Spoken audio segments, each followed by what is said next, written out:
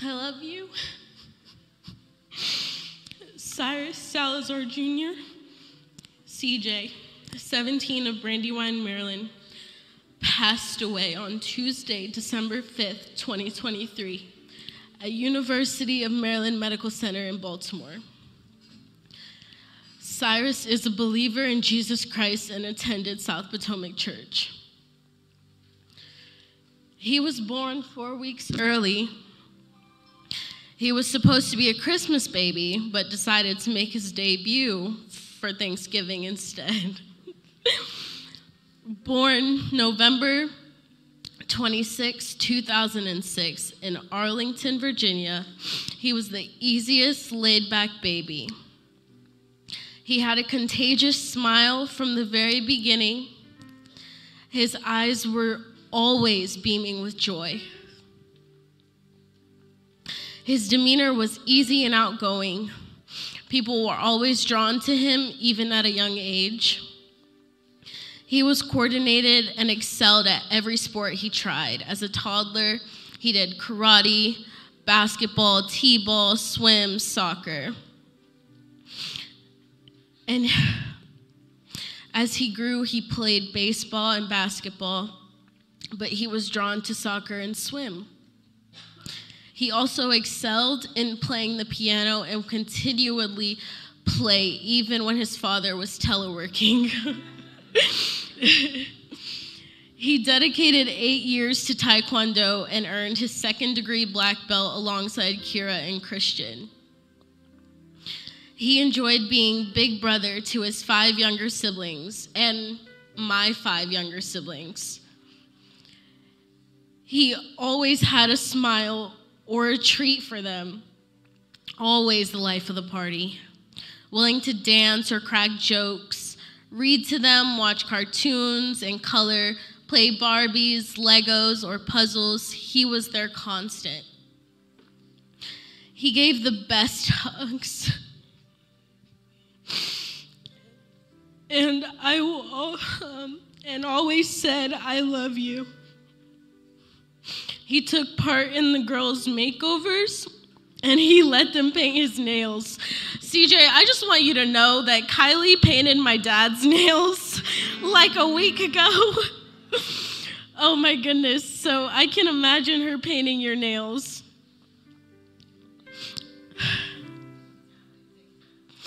Even in the hospital, the medical team commented on his cute pink toenails.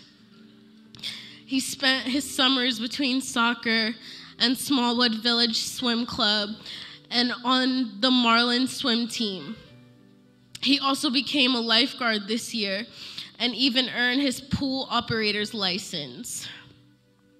During the school year, he swam for ASTS and he played for his FCC Travel Club soccer team and made time for high school soccer at Southern Maryland Christian Academy. He refereed both outdoor soccer and indoor futsal when he had time.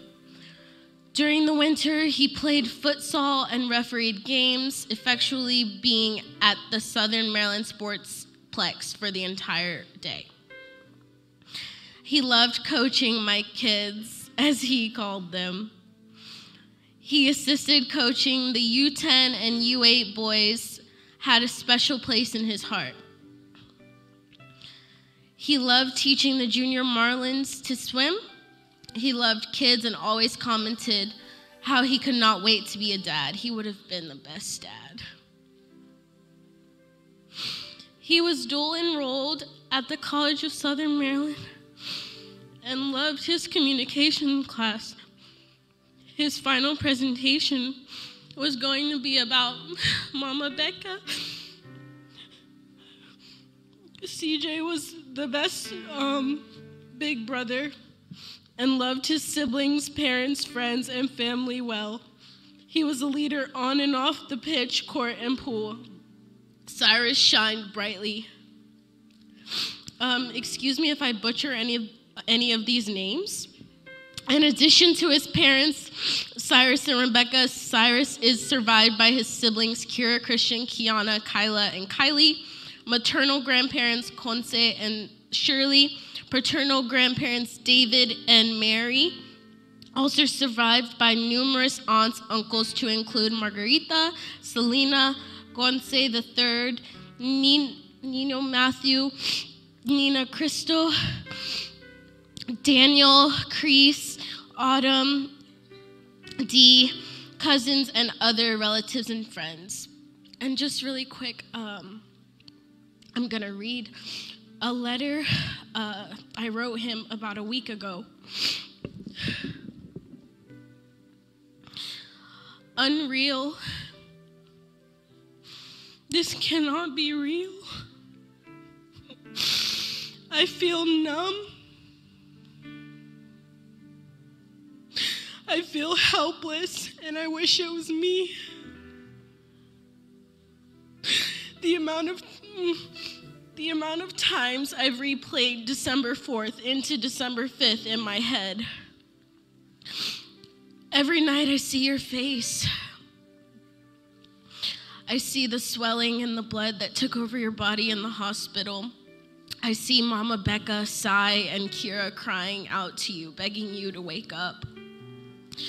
I hear my 17-year-old brother wailing like I've never heard before.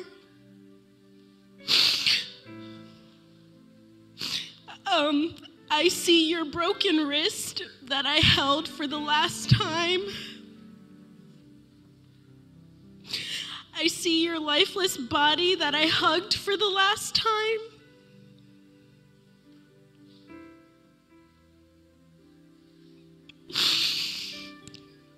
Thank you, CJ, for all the laughs. Thank you for making silly TikToks with me. Thank you for being one of my annoying yet sweet and loving little brothers. I miss you, your smile, and you and Z's goofiness together. But most importantly, I miss that feeling of being understood. You understood the responsibility we each had as being the oldest in our families of 6. You understood how I didn't feel like I was good enough for them, yet you reminded me that I was. I love you, CJ. 819 will forever be a part of me. You will forever be a part of me. Long live CJ.